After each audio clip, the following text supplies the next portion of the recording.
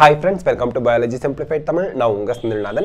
In the video la nama reproductive health chapter la last part adavadhu infertility topic paaka porom. A discussion on reproductive health is incomplete without a mention of infertility. Infertility na enna?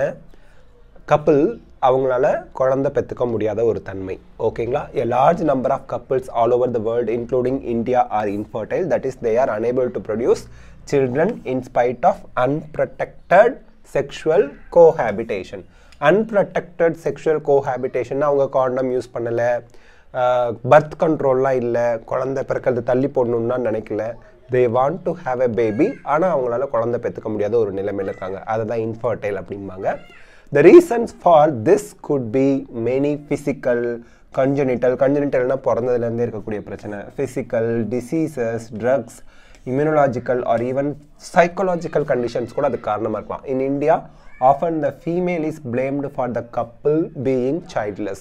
குழந்தை இல்லாம ஒரு couple இருக்காங்கன்னா அந்த மனைவி வைஃபா இருக்காங்களா அவங்கள தான் blame பண்ணுவாங்க, திட்டுவாங்க. But more often than not the problem lies in the male partner. So male partner kum problem illama irukradilla avangalukum prachana irukum.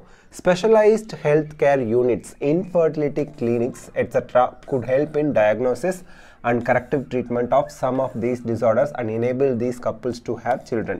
இப்போ என்ன சொல்றாங்க, டயக்னோசிஸ்னா என்ன ப்ராப்ளம் இருக்குங்கிறத கண்டுபிடிச்சி அதை ட்ரீட் பண்ணுறதுக்கு தகுந்த மாதிரி ஃபர்டிலிட்டி கிளினிக்ஸ் இருக்குது.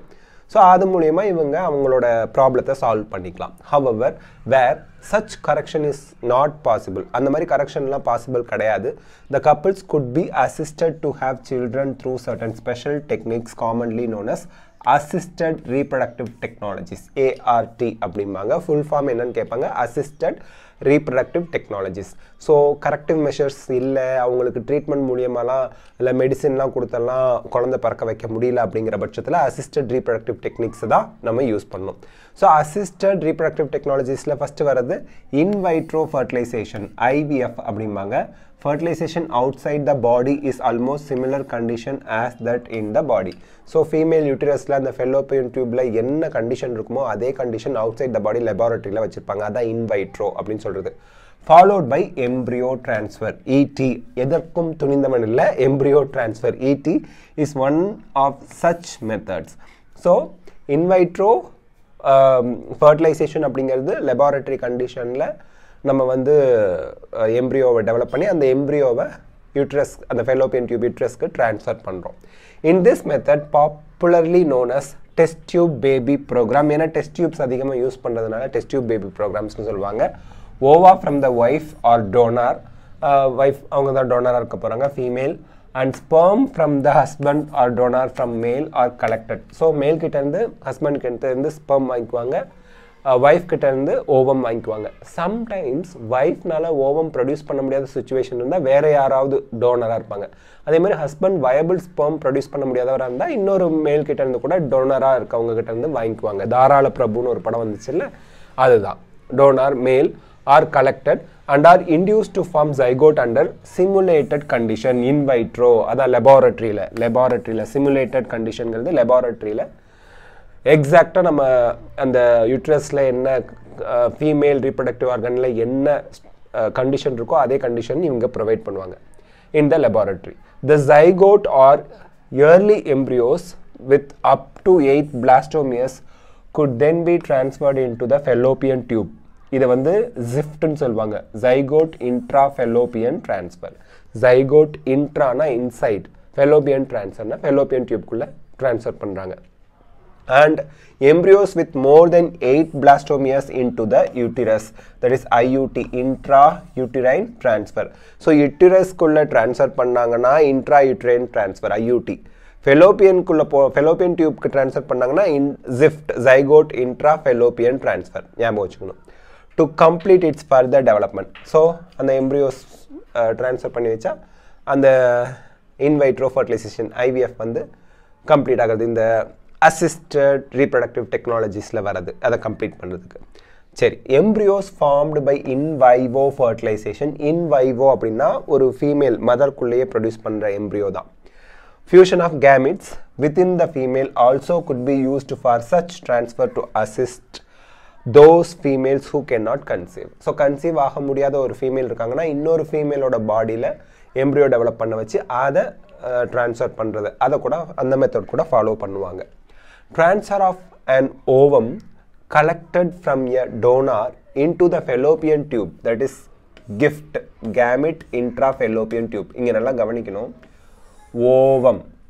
ஓவம்ங்கிறது gamete, அதனால தான் இங்கே கிஃப்ட்னு வருது. கேமிட் இன்ட்ராஃபெல்லோப்பியன் ட்ரான்ஸ்ஃபர், ஃபெல்லோப்பியன் டியூபுக்கு ஓவத்தை ட்ரான்ஸ்ஃபர் பண்ணாங்க டோனார் கிட்டேருந்து கலெக்ட் பண்ணி.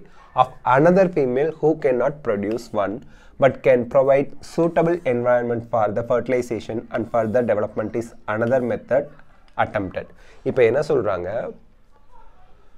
ஒரு ஃபீமேல்னால் ஓவம் ப்ரொடியூஸ் பண்ண முடியல, ஆனால் அவங்களோட யுட்ரஸ் எல்லாம் அந்த கரு வரை அப்படி சொல்கிறாங்கல்ல, அது வந்து கரு டெவலப்மெண்ட், அந்த எம்ப்ரியோ டெவலப்மெண்ட், குழந்தை ஃபார்ம் ஆகிறதுக்கெல்லாம் தேவையான சுச்சுவேஷன் இருக்குது. பட் அவங்களால ஓவம் மட்டும்தான் ப்ரொடியூஸ் பண்ண முடியல. அப்போ இன்னொரு ஃபீமேல் கிட்டேருந்து ஓவம் கலெக்ட் பண்ணி இந்த ஃபீமேலோட ஃபெல்லோப்பியன் டியூப்பில் ட்ரான்ஸ்ஃபர் பண்ணுவாங்க. எந்த ஃபீமேல்னால ஓவம் ப்ரொடியூஸ் பண்ண முடியலையோ அவங்களுக்கு ட்ரான்ஸ்ஃபர் பண்ணுவாங்க. அதான் கேமிட் இன்ட்ராஃபெல்லோப்பியன் ட்ரான்ஸ்ஃபர் அப்படிங்கிறோம். Intracytoplasmic sperm injection (ICSI) is another specialized procedure to form an embryo in the laboratory in which a sperm is directly injected into the ovum. So sperm collect பண்ணுவாங்க female, மேல் கிட்டேருந்து collect பண்ண ஸ்பெர்மை ஓவத்தோட சைட்டோபிளாசமில் inject பண்ணுறது. Infertility cases either due to inability of the male partner to inseminate the female or due to very low sperm count in the ejaculates could be corrected by artificial insemination technique. Artificial insemination என்ன, மேலுக்கு சேமனில் sperms வந்து swim பண்ணக்கூடிய இல்லை அந்த தேவையான அளவுக்கு produce ஆகலைன்னா artificial insemination use பண்ணுவாங்க.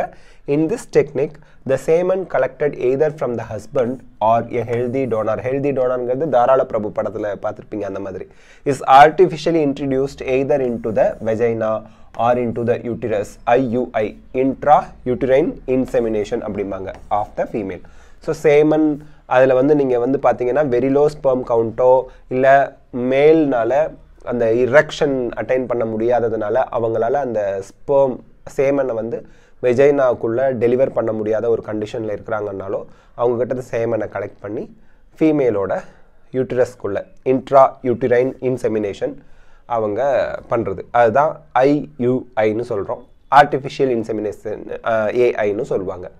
ஸோ இதில் ஒவ்வொன்றிலையும் பார்த்துக்குங்க, கேமிட் இன்ட்ராஃபெல்லோப்பியன் ட்ரான்ஸ்ஃபரில் ஓவமை ஃபெல்லோப்பியன் டியூபுக்கு ட்ரான்ஸ்ஃபர் பண்ணுறாங்க. இன்ட்ராசைட்டோபிளாஸ்மிக் ஸ்பெர்ம் இன்ஜெக்ஷனில் ஓவம் கலெக்ட் பண்ணிக்கிறாங்க அண்ட் சூட்டபிள் என்வாயன்மெண்ட்டில் ஃபர்டிலைசேஷன் நடக்கிற மாதிரி கண்டிஷனை கொடுக்குறாங்க. அண்ட் இதில் வந்து பார்த்திங்க அப்படின்னா எம்ப்ரியோ வந்து லெபார்ட்டரியில் ப்ரொடியூஸ் பண்ணுறாங்க. Sperm is directly injected into the ovum, அதுதான் sperm injection. Intracytoplasmic sperm injection laboratory கண்டிஷனில் தான் அதுவும் நடக்குது.